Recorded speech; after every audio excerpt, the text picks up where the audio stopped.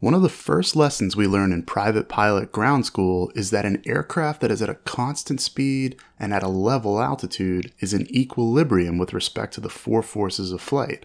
That is, lift equals weight and thrust equals drag. These forces can be expressed in pounds. So for example, our aircraft could weigh 2,000 pounds, and if we're in level flight, we also have 2,000 pounds of lift. But what are the factors that are generating those 2,000 pounds of lift? And how can we as pilots control one or more of those factors? You may have seen the lift equation before, where we take lift, L, on one side, and then have an algebraic expression that looks like this on the other. It's a bit intimidating to stare this thing in the face, but we could break it down and look at how it's showing us the factors which affect the amount of lift we generate. Lift is a product of taking the air we're moving through and deflecting it downward. If we deflect more air downward, we're creating more lift. If we remember this simple principle and keep in mind that everything in this lift equation is expressing how much or how little air the aircraft is pushing downward, it'll start to make more sense. There are four terms in this equation which relate to the four factors influencing lift. We'll color those in to distinguish each one. The first term is C sub L. This is the coefficient of lift. Engineers use this term to talk about how effective the wing is at pushing air down and generating lift. Things like wing shape and its camber affect how good the wing is at generating lift, but the wing's angle of attack plays a role in this too. The second term looks a bit like a P, but it's actually the Greek letter rho, stands for air density, which is affected by changes in pressure, temperature, altitude, and humidity. The third term, V, is velocity, the true airspeed the aircraft is traveling. The final term is the wing surface area. Each of these four terms expresses how much air the wing is able to push down to generate lift. The coefficient of lift is affected by wing shape and angle of attack.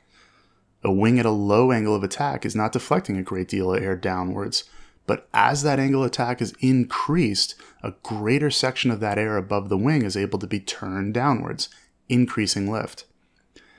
The air density, or rho, is a measure of how many air molecules there are in a given space.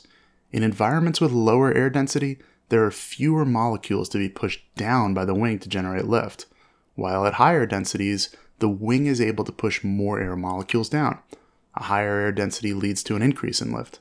Velocity, the true airspeed we're moving, affects lift. Simply put, if we're moving relatively slowly, we're not deflecting as much air down as we are when we move faster.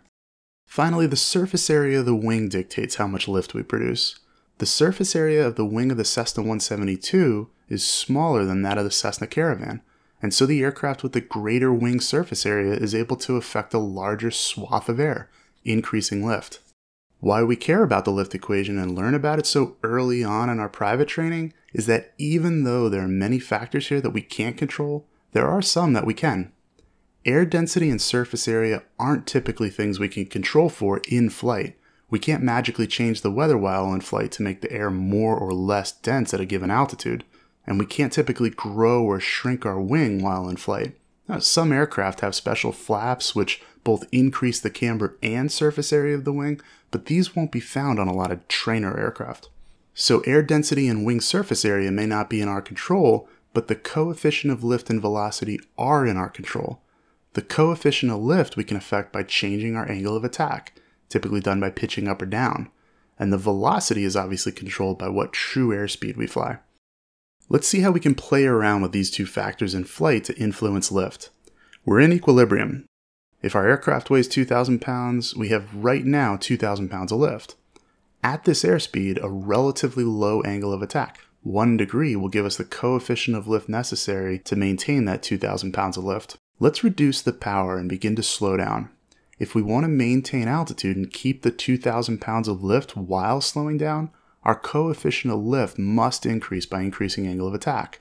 We'll be slowly pitching up. As the aircraft's speed reduces, the angle of attack and coefficient of lift need to increase. At no point have we changed the amount of lift we're generating, which is why our altitude remains constant at 1,100 feet. You may recognize this as the slow flight maneuver from your private pilot training. As our speed decreases and angle of attack creeps higher, coefficient of lift gets larger and V gets smaller.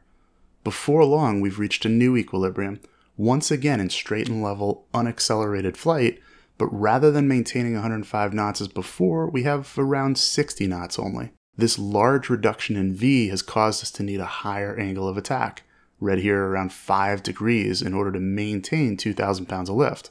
Let's increase power and the aircraft will begin to accelerate. Now V will be increasing, so we'll need to pitch down slightly to decrease angle of attack and coefficient of lift in order to maintain altitude.